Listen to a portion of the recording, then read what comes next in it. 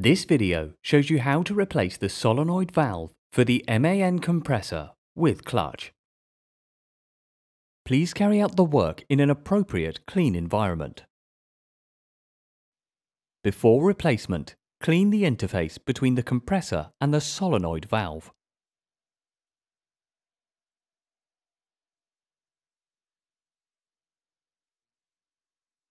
Loosen the two retaining bolts with a long 6mm hex wrench.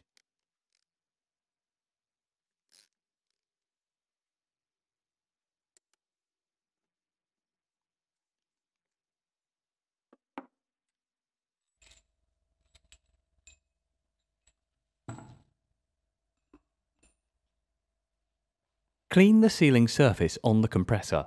Do not use compressed air or any potentially damaging cleaning medium.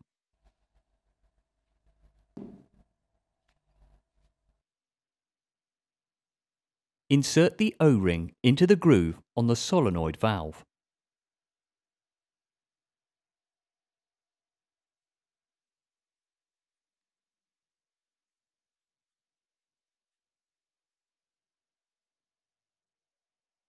Ensure that the ring is sitting correctly.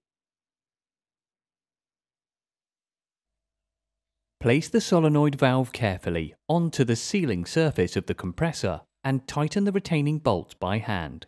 In doing so, make sure the ring seal remains in the correct position. Fix the retaining by hand.